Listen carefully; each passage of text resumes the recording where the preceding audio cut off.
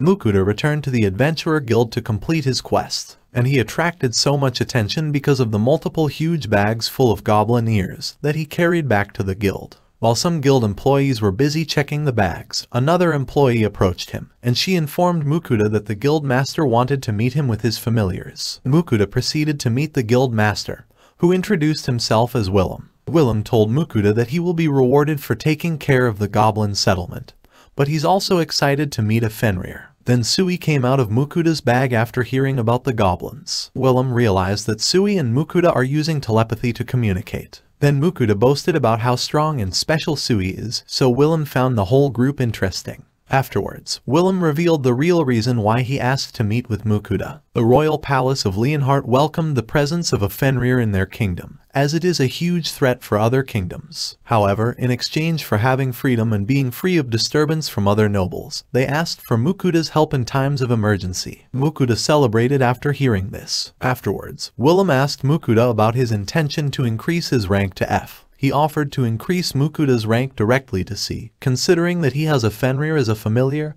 and in exchange for finishing some quests for him. Mukuta refused. However, Willem explained that the quests are A rank and S rank and are really for Fel. Hearing this, Fel announced proudly that there's nothing he couldn't do, which delighted Willem. Willem wanted to prepare for Fel's quest right away. However, after Mukuta noticed how fully aware Willem is of his situation, he decided that he could sell the boss-level monsters Fel hunted to him. The guild butcher, Johan, was amazed after seeing the Orthros and Chimera, but Willem ordered him to keep everything a secret. Mukuta then explained that he hasn't taken out these monsters to avoid causing a commotion, and he only revealed it now because he trusts both Willem and Johan. However, Willem told Mukuta that although his guild could buy most of the monsters, he doesn't have enough funds for the Chimera and Orthros. While Johan was eagerly checking the monsters, he also explained that these are either S rank or close to it, which made them really rare and valuable. At the same time, Sui suddenly came out of his bag. Motivated after seeing the monsters Fel hunted,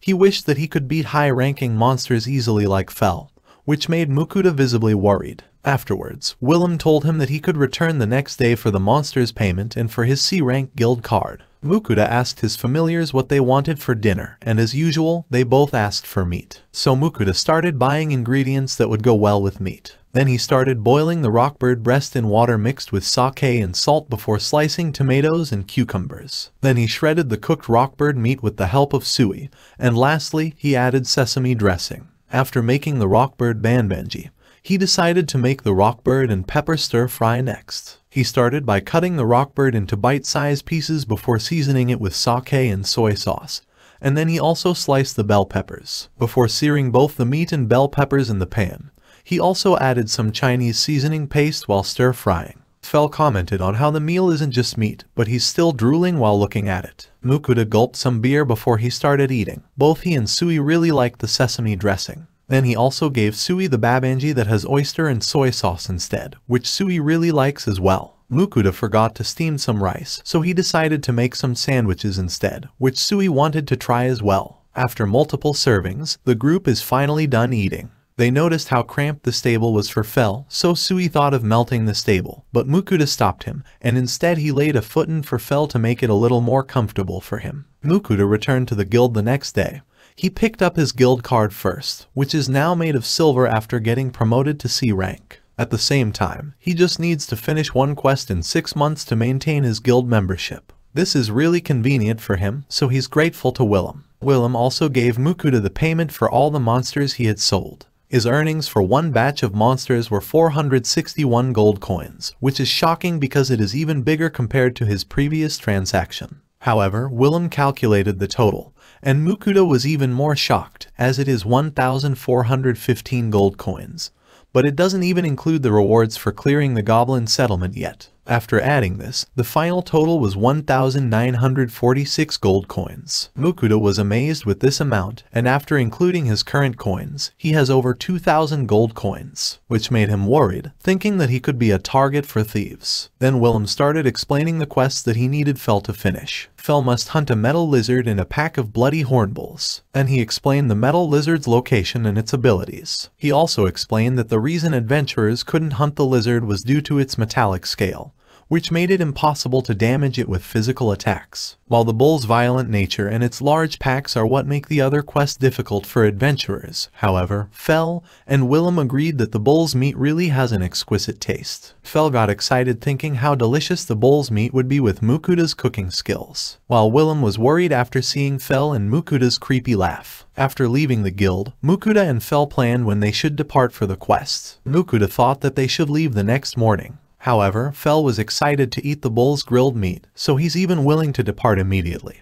But Mukuda still has some things to do, so they decided to leave in the morning. Mukuda then visited Lambert's shop, where he let Sui choose a new bag. But he also ended up buying a new purse, boots, and a belt with a sheath. In total, the items would cost 11 gold coins. However, Lambert wouldn't let Mukuda pay, as he's grateful to Mukuda for saving his life. At the same time, he also found out how expensive the meat they had eaten while traveling with Mukuda was. Afterwards, Lambert also asked if Mukuda still had the skin of the serpent that he had cooked previously. But since Mukuda just sold most of the monsters he had hunted to the guild, including all the serpents, he doesn't have any left, so Lambert could just ask Mukuda to sell him next time if he has the skin of a serpent again. After leaving, Fel complained about how long Mukuda had stayed in the shop. But Mukuda was really happy with all the stuff he got, including Sui's new bag, so he thought it was worthwhile. Then Fel asked Mukuda to cook snake for dinner.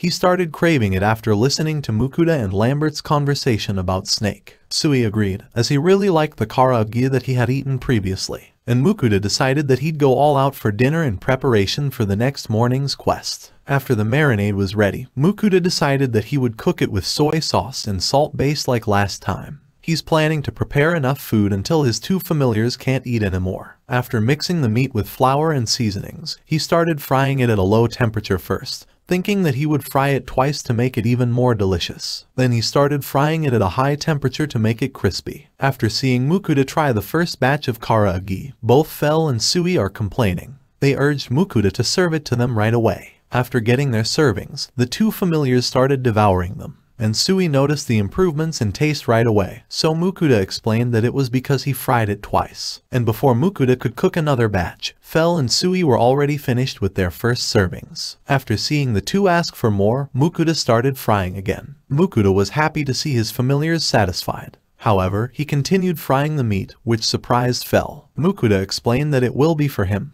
and he'll be saving some for later. Fel called Mukuda thoughtful, thinking that it was all for him. At the same time, Mukuda used the remaining oil to fry some tonkatsu and chicken katsu. After Mukuda finished cooking, he gulped some beer while happily eating his karaage and tonkatsu, and he didn't realize that both Fel and Sui were already sleeping. Then he continued eating while watching the moon, and he realized that it had been a long time since he had eaten alone. Then the scene changed to Ninrir, who's eating Mukuda's latest offering.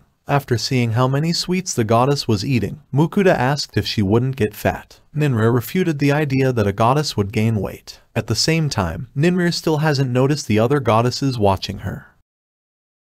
Thank you for watching. Please subscribe and look forward to the next part.